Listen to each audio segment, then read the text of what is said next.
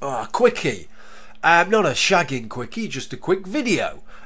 One of these words that really fucks me off, I talked about some of them recently, like misogyny and racist and sex. These words you can just smear, like they stick like shit to a blanket, don't they?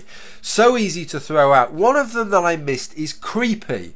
You know, this is a word, calling somebody a creep or saying something that's creepy. It really used to mean something now.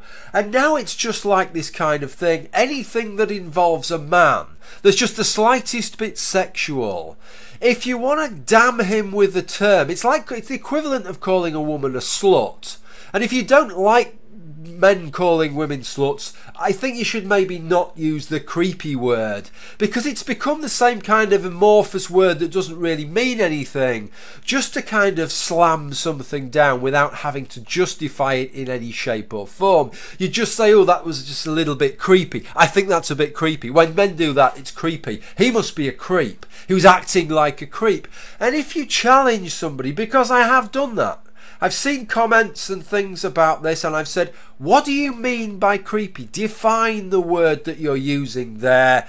And it's never defined. Right. So what I would say is, stop using that word in lieu of a fucking argument, because that is just one shitty smear word. And if you don't like those kinds of words, that's maybe one to put to bed.